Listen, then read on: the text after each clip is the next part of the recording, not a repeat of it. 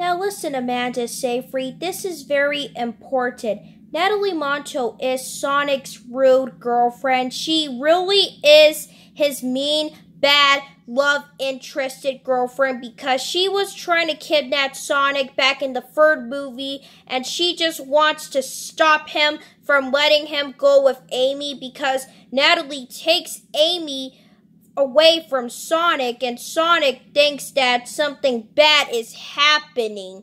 And I just wanted you to know that, do you hope Shadow will try to kill Natalie in the third movie of Sonic and the Ohana 3? I hope we'll find out. Knuckles tried to kill her back in the second one, but no, it did not work. And I hope you will be happy, Amanda, because Sonic 3 will come to theaters soon this Christmas, and I hope Yosenya will be sorry for letting her make some Sonic and Natalie loving videos. And I hope Natalie will die in the third movie of Sonic 3. And I hope you'll be happy, Yosenya, because I will stop Natalie in the third movie. And Amy Rose will come out so she can date Sonic again soon. And I hope you will like it.